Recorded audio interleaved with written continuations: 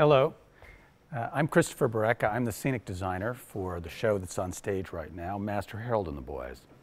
It's in the Diamond Theater, which is the larger of the proscenium theaters in the Signature Theater complex.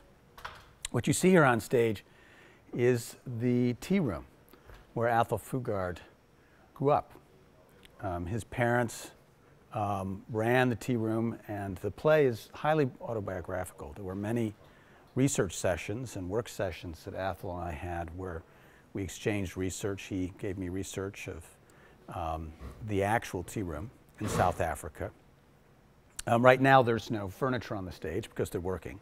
It's the big work call this morning, so there are people you'll see around the stage and there are ladders. Most of the furniture is now in the you probably can see it actually because it's 360 degrees. If you were to look over there, you'll see all the furniture in the corner because usually the room is filled with furniture.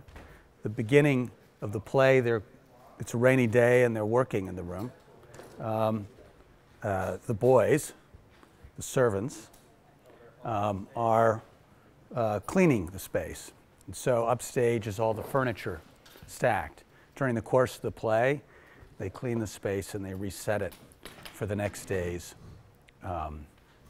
guests and patrons. If you look around you, you'll see that there's a lot of windows. And that's because it rains during the whole play.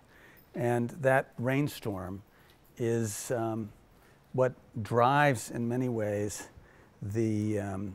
much like the action gets more and more tense during the course of the play, the rainstorm also is driving that action.